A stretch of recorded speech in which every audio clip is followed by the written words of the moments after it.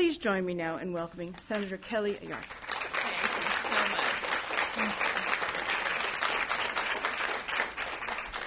Thank you so much for the kind introduction, and it's really an honor to be here with all of you today. And I do have to make one correction to my bio, which is a new one. I was actually appointed last week to serve on the Senate Budget Committee, and so I gave up the Aging Committee to have the opportunity to do that.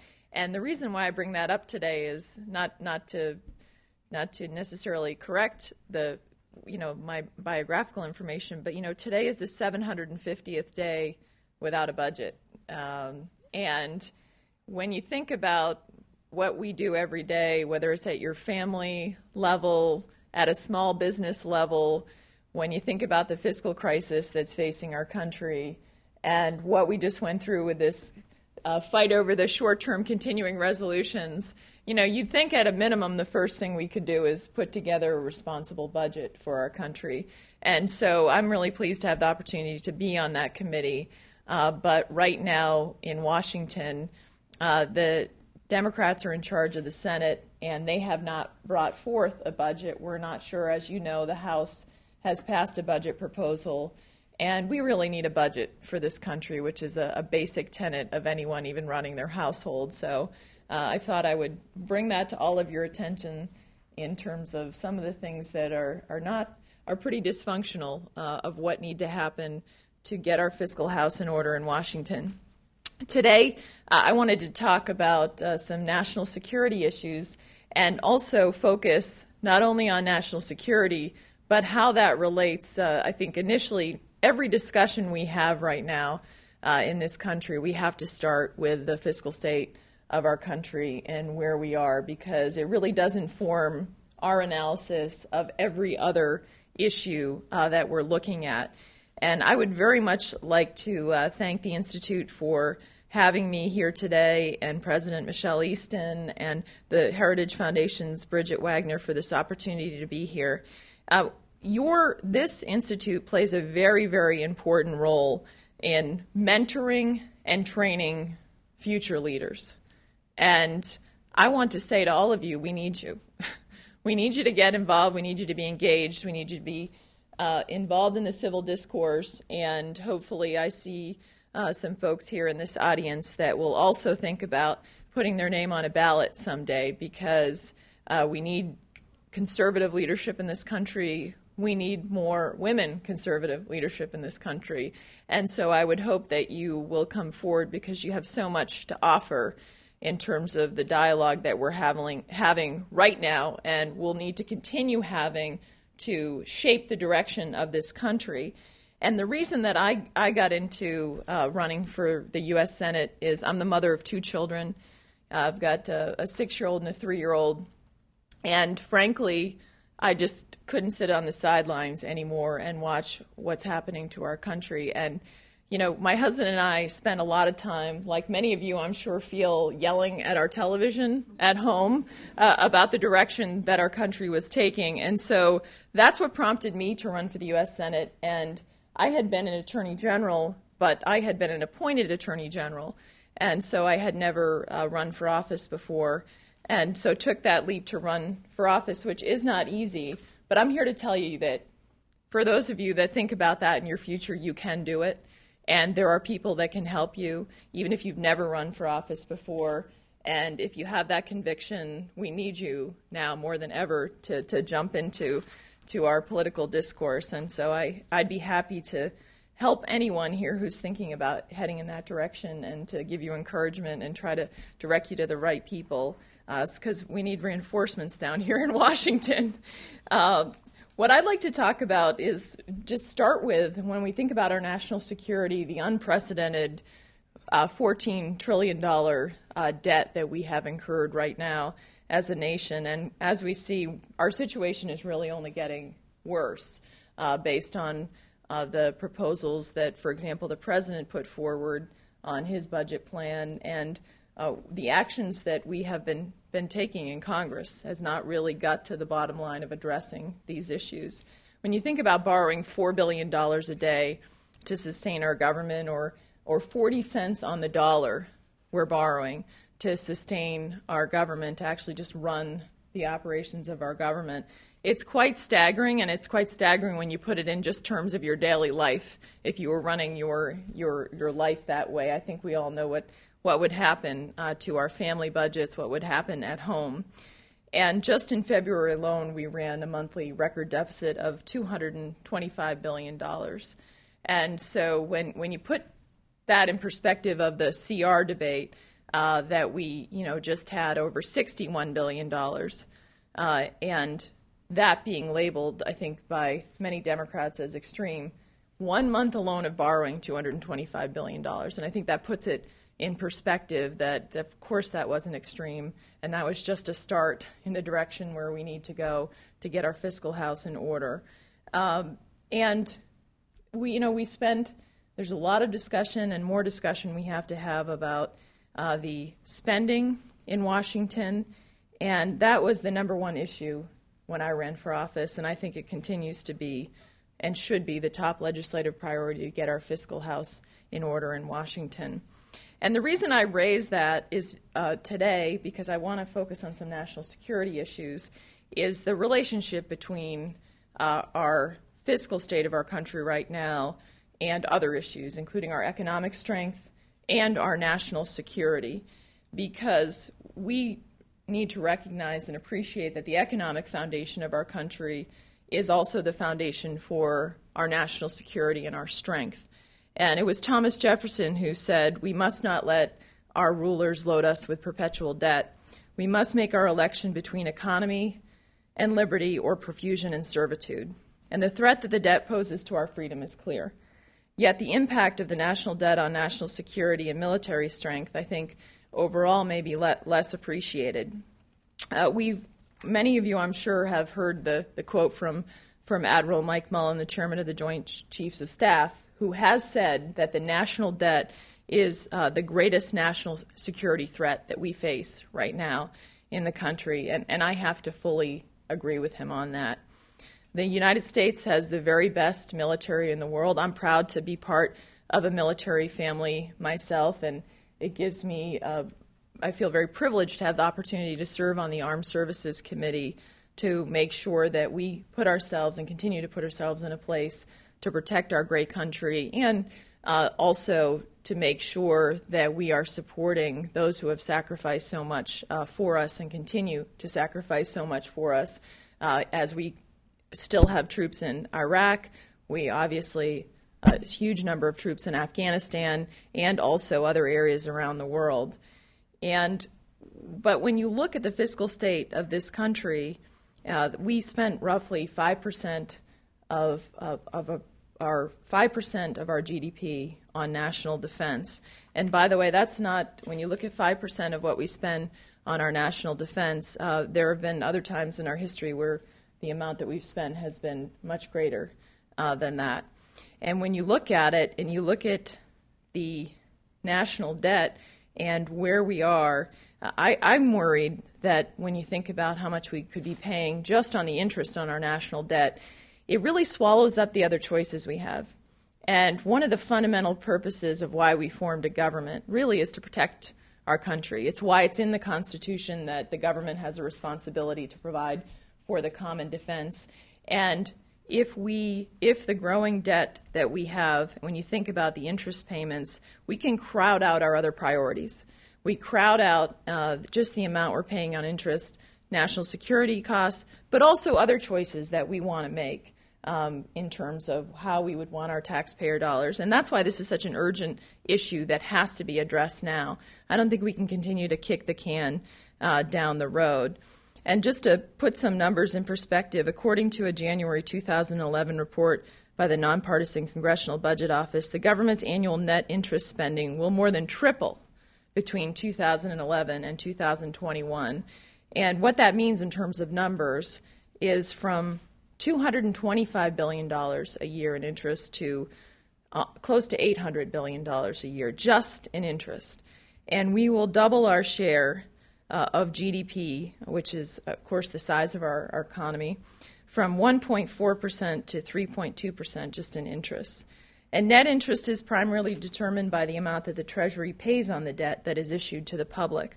And according to a report done by the Heritage Foundation, by 2020, net interest payments will account for 18% of federal spending if we continue on the current path, and defense spending will only account for 14%.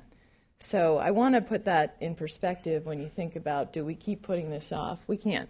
We can't put this off any longer of what we need to do to protect our country. So sometime in the next decade, our interest payments will surpass defense spending if we continue where we are. And right now, we are enjoying very low interest rates. And in part, that's because of what our Federal Reserve has done to keep interest rates artificially low. And one thing we need to do to keep our eye on is that the minute that changes, and it will change, and interest rates will rise at some point here, it drastically increases the amount we owe in interest. So our debt problem just grows bigger and bigger as soon as the Fed stops some of the policies they've put in place to really keep interest rates artificially low. Both of these dynamics, a shrinking pie and a shrinking slice of the pie, will result in fewer resources for our military and obviously other areas within our budget. And as one of our primary competitors economically, and there's been so much discussion about our relationship with China, China is aggressively investing because they've had double-digit economic growth in their defense capabilities, in their Navy. And the U.S. will be struggling to maintain its military edge. And the quantity and quality of resources that we provide our troops will decline. And our investments in research and development will suffer.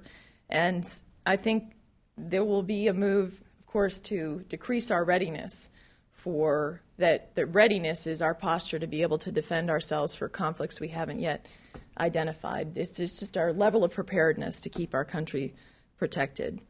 And so this disconcerting scenario really is exacerbated by our national debt right now. And when you think about the countries that could challenge our military primacy, when we talked about China, half of our debt is owned by foreign countries, and the single largest foreign holder of our debt is actually China. So when you think about that, doesn't that also put us in a position of strategic vulnerability, that the country that is our single biggest holder of foreign debt is also a country that really doesn't share our values at all in terms of freedom and democracy? And we've seen some of the crackdowns that they've had on free speech in China. And it is also a country that we are in a competition with in terms of our national security and making sure that our military remains the strongest in the world. And as Admiral Mike Mullen has stated, because of the posture that we're in right now, that's why it's so important that the economy move in the right direction. And because the strength and support and the resources that our military uses are directly related to the health of our economy over this time. And the amount of money we owe is directly related to the strength of our economy. The markets react to, they see the fiscal state of this country. We saw recently, and I'm sure many of you heard about S&P's giving us a negative outlook on our bond rating. To me, that should have been another example of a shot across our bow here in Congress to understand how great and how deep this problem is and how urgent the need it is to address it right now. And I'm very glad that Chairman Mullen continues to highlight this. I think we need to continue to focus on this and make sure right now we stop kicking the can down the road. I'll say it again. Bottom line, as a new member of the Senate, I've talked about how we've gone 750 days without a budget. We should be spending every day on the floor right now debating these issues. As the greatest deliberative body in the world, the deliberative body should be working on the single biggest threat to our country, and we should let real debate occur on the Senate floor with an unlimited ability to amend bills that come forward, bring a budget forward, bring over the House version. Let's have a real debate and address this for our country. Some of the initiatives that I'm supporting in the Senate, co-sponsoring, is a balanced budget amendment to our Constitution. I'm also supporting a spending cap proposal, And we saw that the last time we did a spending cap, Grand Rubman Hollings, that Congress found a way around it. I think some of the proposals now, the CAP Act is a stronger proposal than that proposal to try to get around some of the ways that to put the handcuffs on Congress, which is important. But a spending cap alone can still be overwritten by Congress, and that's why I also support a balanced budget amendment. And finally, we have to address entitlement reform. You can't take 60% of the spending that we have off the table and expect that we're really going to get our fiscal house in order. And I see many of you in this audience are younger, and some of you are more senior, and everyone should care about entitlement reform and getting it done right now. Because the longer that we put off the decisions on how we're going to reform Social Security, Medicare, and Medicaid, the more difficult the choices become. And frankly, for those of you who are younger here, this is a discussion you should be engaged in right now on the debt and the deficit, because we are spending your money, and it's irresponsible. And we are also, to the extent that any of these programs that you would pay into are going to be present when you come to retirement age, they aren't unless we address reforming them now. So not only will they swallow up the choices we have in terms of how we spend our dollars, but the programs aren't sustainable for those who most need them and would rely on them. So I look forward to, I think many of us that are new in the Senate look forward to the Senate operating how the Senate should and really getting down to what needs to be done to protect our country. And there are very difficult choices to be made. These aren't easy choices where everything can stay exactly as it is right now. And we need to be able to think outside the box. We need to think forward in terms of doing the right thing for our country. And I look forward to doing that. And I would just say, to urge everyone out there, speak to your representatives and say, now is the time to do this. And do what you were sent there to do, to address these challenges. And stop focusing so much on the 2012 election. Let's focus on saving our country. I would now like to discuss a couple of issues that I'm working on in the Senate related to our national security. And one of the foremost is our war on terrorism. Nearly 10 years after September 11th terrorist attacks, we still remain at war with violent extremists who want to kill Americans and our allies and those that share our beliefs. Yet one issue that has not been resolved by the administration, and I think the administration has taken us in the wrong direction, is that we don't have a solid laws and program in place to deal with the issues surrounding detention, interrogation, and trying current and future terrorist detainees. Now, my background is as an attorney general, and when I got on the Armed Services Committee, my jaw dropped when Secretary Gates appeared before our committee, and I asked him, if tomorrow we caught the number 2 in al-Qaeda, al-Zawahiri, where would we put him so that we could interrogate him to gather information to protect our country? And the answer I got back was, I honestly don't know. Well, that's a pretty staggering and unacceptable answer when you think about where we are right now. We need to be able to gather valuable intelligence to protect our country. We saw it with the recent capture and kill of Osama bin Laden, that intelligence gathered from detainees at Guantanamo Bay Detention Facility and around the world was critical in getting the right information to be able to find where the compound was and to be able to capture and kill Osama bin Laden. And so the fact that when the administration came into office, they were so set on closing Guantanamo Bay that they didn't have an alternative. They didn't have a viable alternative plan that would protect our country. And they continue to keep pressing. In fact, Attorney General Holder nearly 10 days ago reiterated, even after the Osama bin Laden raid and capture and kill, that they planned on still closing the Gitmo facility. And so as a new member of Senate, this just shocked me. And the other thing that shocked me was that those that we've released from the detention facility, so 25% of them have actually gone back, gotten back into the fight, and are still committing terrorist acts against us and our allies, suicide bombings, plotting terrorist events, seeking to harm Americans. And among those that have been released, the number 2 in al-Qaeda in the Arabian Peninsula, one of the top commanders of the Taliban has been released. And it's become, frankly, somewhat of a badge of honor among terrorists to have been released from Guantanamo Bay and actually to go back in theater and continue to fight us. And so we've created this situation where we have a detention facility. The administration has come in and said we should close it. They have no alternative to it. And so we have this situation, and we've released people prematurely who are now back in fighting us. And we need a strong detention interrogation policy to protect our country. And so that's been a keen interest of mine in the Senate, and I've been working. Last week I introduced a bill along with several other senators to keep the Guantanamo Bay detention facility open. I'm also working on a set of proposals that deal with detention, interrogation, and habeas claims that are brought by the detainees to make sure that we have the right policy in place. And I firmly believe we're at war, that our policy should not be to use civilian trials to try terrorists. And I'm someone who tried criminal cases, so I understand well the merits of our criminal justice system.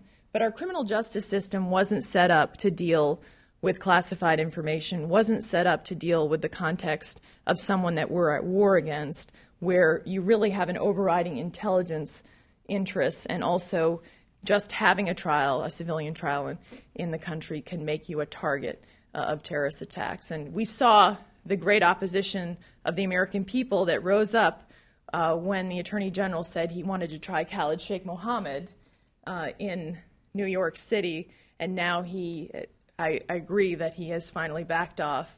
I'm glad to see that, and we'll be trying him at the courtroom at Guantanamo Bay in a military commission. So you'd think that this is a debate that we wouldn't continue to need to have, but we do. We do because we've also created a situation where by continuing to want to close the Guantanamo Bay detention facility, if you think about it, it puts our troops on the ground and our special operations forces and our commanders in a very awkward situation. Because if they capture a high-value target in an area outside of where we're at war, so outside of Afghanistan, Yemen, some other area, and they have no idea where to put them, doesn't that put them in a very tough position? And if we are going to send them to other countries that don't necessarily share our values, we could actually be undermining how we would treat prisoners in that instance, as opposed to having a secure facility that we have built already at the Guantanamo Bay detention facility. So all of it, in my view, defies common sense, and that's why I'm continuing to push this issue. And I went to the detention facility. I wasn't going to sit aside and decide to introduce this bill without really seeing what was going on down there. And because I was a murder prosecutor, I've been in a few prisons in my time. And I went there, and it is a top-notch detention facility. Those that are being held there there are international press that goes in and out, so checking on welfare, full contact with the Red Cross, and their religion, special meals are given to them. This is all respected and incorporated, what is done down there. And frankly, they get better treatment than they deserve, but the treatment there is consistent with international law, consistent with the best probably prison in the United States, because frankly, my impression was, having been in a few prisons, that it was nicer than most of the prisons that I had been in, and frankly, they were given more rights than many prisoners that are being treated, that are obviously criminals in our country, are treated. So to close this facility when we have no other alternative, and to really say that to our men and women who are in the intelligence community and in our defense that you should just be left out there to find some third country that might be able to take these is just the wrong approach for our country. So I'm going to continue to push this issue, and it's just the wrong direction for our country. We have to continue to protect our country by gathering valuable intelligence and making sure that those who are terrorists aren't put in a position that we would release them back to be able to commit acts against us again. I prosecuted murders, and I wouldn't allow a murderer to receive a small sentence so that he or she could get back in to harm the public. It's a basic premise of public safety, yet this administration doesn't seem to be following through on what we need to do to protect our country. I also went to the courtroom there when I was at Gitmo, and I wanted to mention it for a minute because as Attorney General, I tried cases. Before, when I was a murder prosecutor, I tried cases, so I've been in a few courtrooms in my time.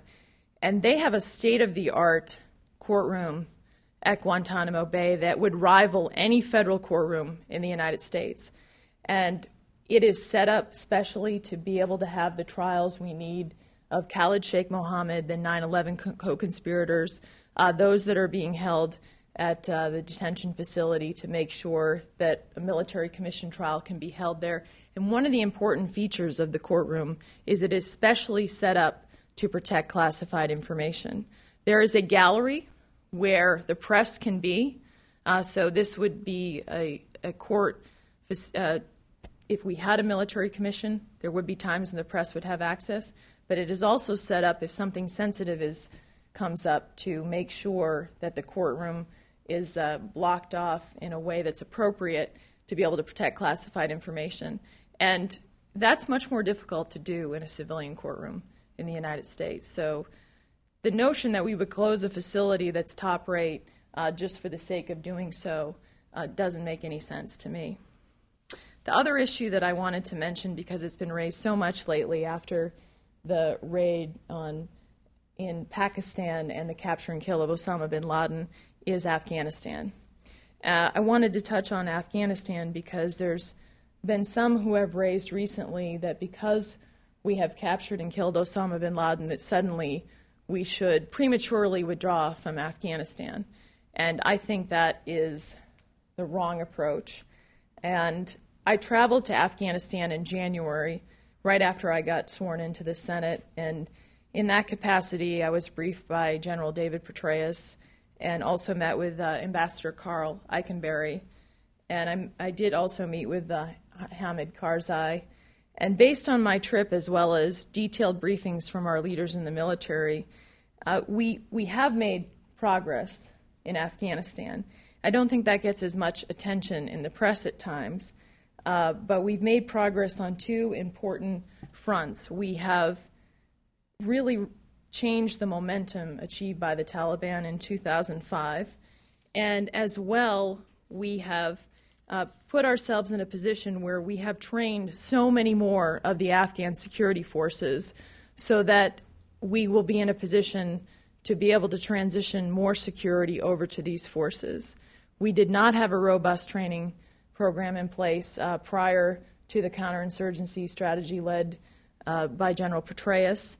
And General Caldwell, who is in charge of that training facility, it's basically we have trained, it's grown by over 122,000 since the beginning of 2009. And why is that important? A lot of these folks, they can't read, they can't, to be in a position to even know basic military tactics to be able to take over their own defense of their country, they didn't have any of that basics. That's why we're providing that training to them. And if we want to transition security to Afghans to be able to defend themselves, this is key. So we are making progress in Afghanistan based on the change in strategy that we had there. That was, of course, the same strategy that we pursued in Iraq to succeed there. You know, the other encouraging signs is that there are portions of Afghanistan that we're turning over from the NATO-led coalition security over to the Afghan forces themselves. I raise these issues because now would be the worst time to suddenly withdraw from Afghanistan after we have sacrificed so much to achieve what we have achieved at this point. And as Secretary Gates has recently said, when asked about whether we should withdraw right now, he said it would be premature. And I agree fully with him on this. Don't get me wrong, we have some huge challenges still in Afghanistan. We have challenges with corruption in the Karzai government. We have challenges in terms of, if any of you have been to Afghanistan, it really is very much a place where they haven't had economic development. I mean, it's a dusty and difficult place where our troops are right now, and that said, the challenges that we face, we cannot allow Afghanistan to become a launching pad for terrorists again, and we cannot, particularly because of Pakistan, suddenly leave the situation and then let it be worse off than when we started in Afghanistan. So I think you're going to continue to see this discussion in the coming months, and that's why I wanted to raise it with you, and think the goal was never just to get Osama bin Laden and leave. If that were the case, we certainly put a lot of troops up and have sacrificed a lot to get one man. And it was a very, very important mission to capture and kill Osama bin Laden. But there are many others that will follow him out there that continue to want to harm us. And we're fortunate that we were able to gather in the compound where he was found what I understand will be valuable intelligence to prevent future attacks. But while we have them in this position, we have to keep pushing rather than back off right now. If the message is that we're going to back off, I think we're sending the wrong message to our enemies right now. The other thing I wanted to mention is that you've seen the continuing discussion about Pakistan. And there's no question that we need to ask the very difficult questions about what Pakistan knew and why it was a matter of complete incompetence, or they knew, obviously, that Osama bin Laden was there, and we have to get to the bottom of that. That said, we need to also bear in mind that Pakistan's influence on our conflict in Afghanistan is a very important one, and that relationship is one we need to examine very carefully. But in the tribal areas of Pakistan, that is where the Taliban are hiding, and also with members of al-Qaeda and also homegrown terrorist groups. And they're crossing over the border into Afghanistan, and they make it very difficult for our troops. I hope we use this moment with Pakistan to really up the pressure on Pakistan to root out terrorists within their own country. If we're going to continue to give them billions of dollars of aid, we need to have an honest discussion with them, and we need to hold them more accountable for rooting out those terrorists that are obviously harming our troops, but they are also committing terrorist attacks against the Pakistanis themselves. So they have an interest in their own security. But the last thing that we should allow is, we have to bear in mind, Pakistan has a nuclear weapon. The last thing we should allow is more fundamentalist elements within Pakistan to take over that government. So the strategic importance of Afghanistan and Pakistan are intricately intertwined. And now is our opportunity to hold Pakistan more accountable, but we can't lose sight of how important it is to our mission in Afghanistan. So as you see us having this discussion going forward, these are some of the issues that I see, and I will be looking to make sure that we hold them accountable to root out their own terrorists that are harming us. Those are some of the high-level national security issues we face, and obviously we could probably spend a couple of hours here talking with the Arab Spring and what we see happening across the Middle East and what the implications are as a result of the Arab Spring for us and our allies going forward. I think that there isn't a clear answer that anyone has in terms of where we will be as a result of what we see happening in the Middle East. But it is an uncertain time in the world, which brings me back to my original point. Given some of the uncertainties we see in the world, the terrorists that we know who are still out there that want to harm Americans and our allies. We need to make sure that we get our fiscal house in order so that we can provide for the common defense, which is a fundamental of our Constitution. And we also need to make sure we get our fiscal house in order. As the mother of 2 children, I don't want to answer that question to my children years from now when they ask me, Mom, what did you do about it? As they're paying the bills for our failure to take responsibility today. And I feel blessed, and I'm sure all of you do, to live in the greatest country in the world. I want to make sure that we remain the strongest country in the world. And if we're not the world leaders, then who will take our place and what will their values be? And I don't think that anyone can take our place in terms of what we stand for in this country, in terms of freedom and democracy. And that's why what is at stake right now is so important. And I feel privileged to have the opportunity to be a new member of the Senate at this time in our country's history, because now more than ever, I think, is when we need real leadership. We need people who are willing to look beyond the next election to make some of the difficult choices that we have to make to preserve the greatest country in the world. So thank you for having me today, and I would love to answer your questions.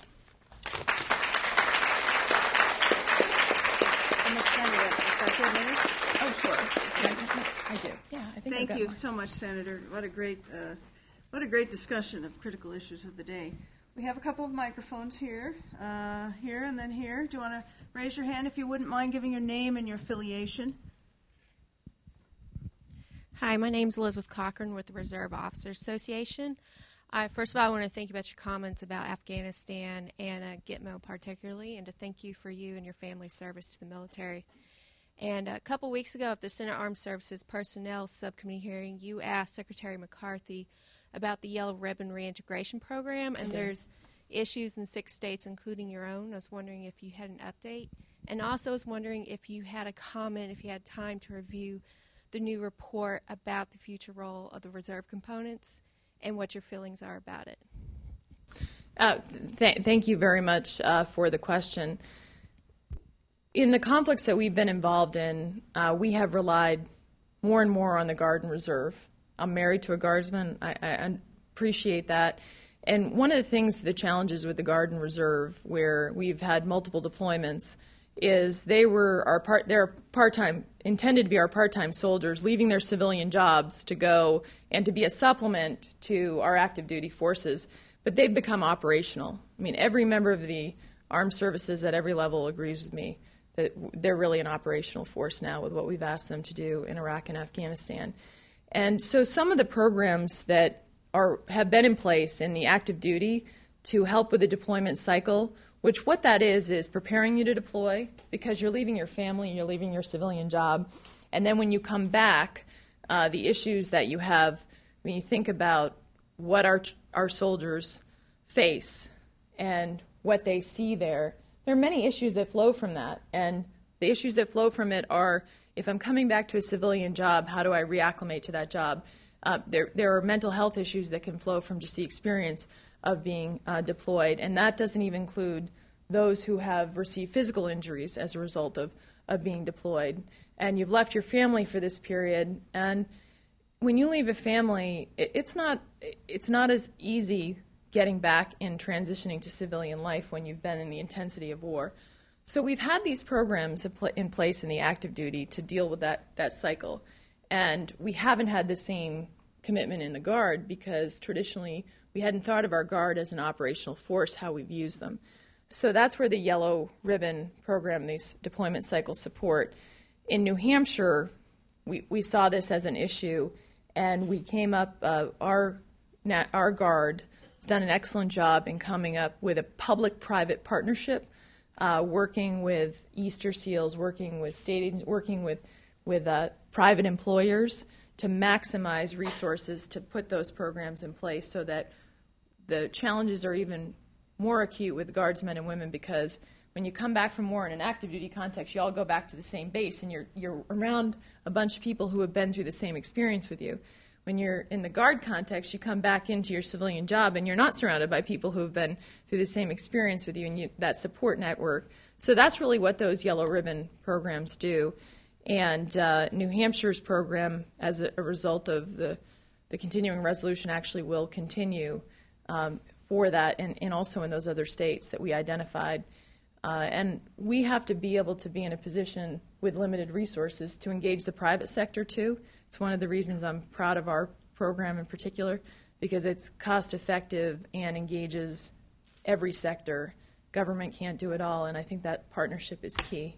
So that is the issue. I have not had a chance to review the report that you've identified, and Brad Bowman, who's my military legislative assistant, we'd be happy also to follow up with you on that.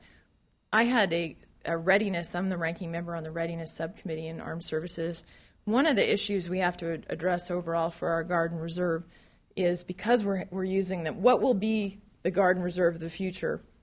Will they continue to be, if we're going to ask them to continue to be operational, how will we make sure that they have the same level of equipment, because we're asking the same of our active duty, and I think that's one of the challenges of what that Guard and Reserve will look like going forward, given what we've asked of them. Yes.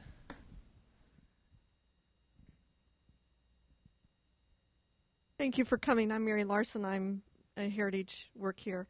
And I'm also a retired Navy wife and spent 3 years at Gitmo. So it's nice to hear you talk about Gitmo. Wow. I have a couple concerns about Gitmo that just came out recently by the Red Cross statement that they're trying to work to get the prisoners' families over there to visit. And since I was a dependent on Gitmo, I think the security of the residents there are very important. I don't know what your committee is working on with that.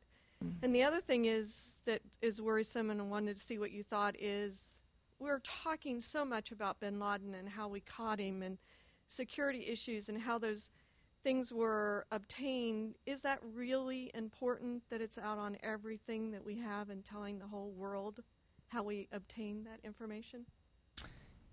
Mary, thank you very much. First of all, thank you so much for your service. One of the things that I took from my experience of traveling to Gitmo is the folks that work there are top-notch, and they have very, very difficult jobs, and they don't get enough credit. So thank you for serving at Gitmo. I just want to say briefly, in the prison setting, the guards at Gitmo, who I talked to a lot when I was there, the prisoners, they do things like throw feces cocktails on you, and these guys and gals have to maintain just no reaction. And it's a difficult job day in and day out to deal with that setting, or the prisoners find things that they can say to you just to try to get at you about your country, about your family. And this is, the correctional officers at the domestic side go to this to some extent, but I think it's even greater when you're dealing with those who want to harm our country. And so I appreciate what you're saying. I have concerns about what has been announced in terms of family visiting Gitmo. I would like to know more about what their thought process is with that and how they're going to ensure the protection of those who our families are stationed there at that naval base, as well as obviously making sure that the families aren't used to bring in information or to bring out information. And I think that's a key security concern. Our committee has not brought forward, there hasn't been any hearings on this yet. I hope that we will bring that forward and those issues, because if those key security components aren't there and we can't assure that things won't be brought in and out to communicate to the outside world, I think that's a big issue that we need to address and get to the bottom of.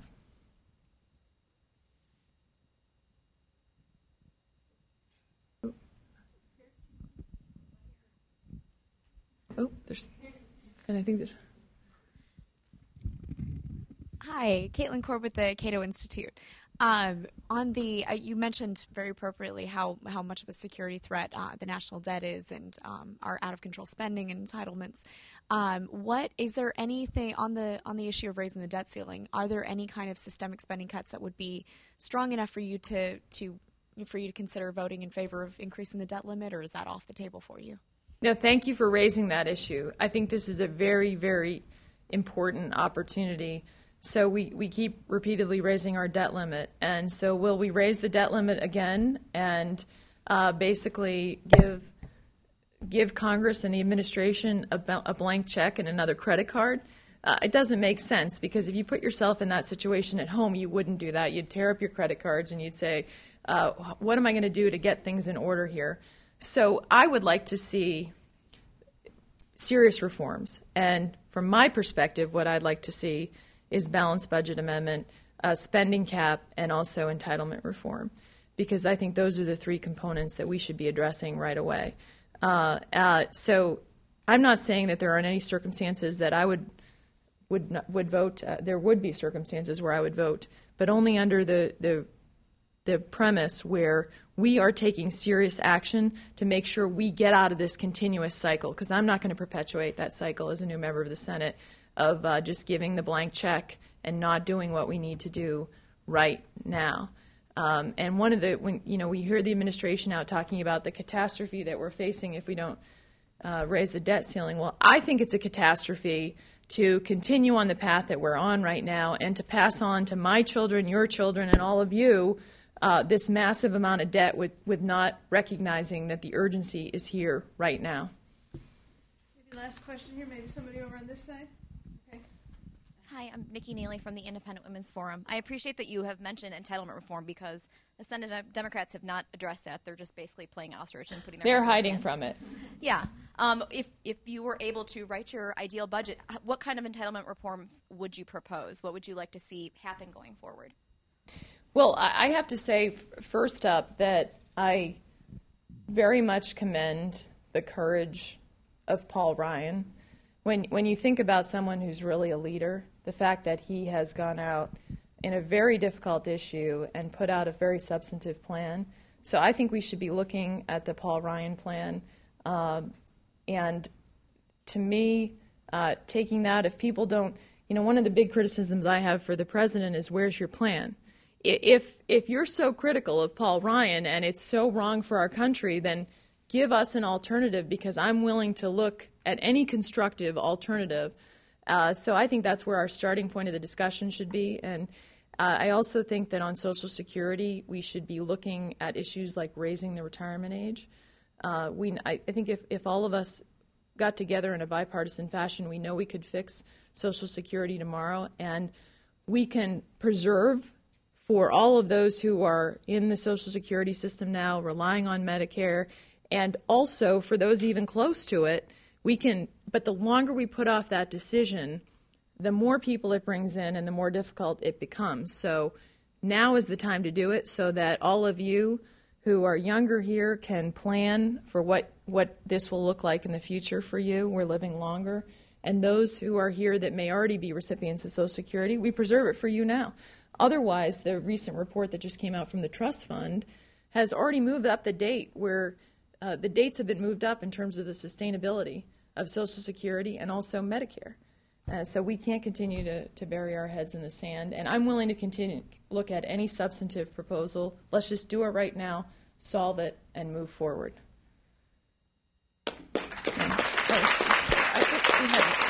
One more. I'm happy to do one more. Sure. Okay. Thank you. One more. I think we're doing okay. I'm Danielle Madsen with the National Journalism Center. Thank you so much, Senator, for coming. I was just wondering, what do you hope will be the outcome of the talks that Obama will have tomorrow with Prime Minister Netanyahu? Do you have any hopes for the outcome? I do have hopes for the outcome. I think it's very, very important that, of course, the President reiterate our support for Israel as our strongest ally and really the ally in the Middle East that shares our values. I think that's very, very important. I also think that I hope that they have a discussion about what we saw recently happen with the Palestinian Authority reconciling with Hamas. I think the administration has to be strong and continue to be strong on the issue of the fact that unless Hamas gives up any form of violence and agrees to recognize Israel, then I don't see how we can be in a position to continue our support for the Palestinian Authority, nor will there be any opportunity for a real resolution in the region. And finally, while we can create conditions for peace in that area of the world, the parties themselves have to be willing to come. We can create conditions, and we should encourage, but we have to allow the parties to come forward on to be able to be in a position to come to a real peace, because the United States isn't going to be able to force this on that area of the world, and I think that's important to reiterate in the discussions with Prime Minister Netanyahu. And I actually went to Israel recently, so I had the opportunity for the first time to be in Israel and actually to meet with the Prime Minister and the Defense Minister, Ehud Barak. The other issue that I think that the administration needs to have a discussion with the Prime Minister about is what's happening in Egypt. It's so important that we make clear to Egypt to preserve that peace agreement between the Egyptians and the Israelis. As they go forward to elections in the fall, we need to be clear to Egypt that that peace agreement is very important, and that the rhetoric that you use in terms of there being anti-Israeli rhetoric does matter, and it really does matter in terms of the stability in that area of the world. So those are some of the issues I'd hope he'd talk with them about. Thank you.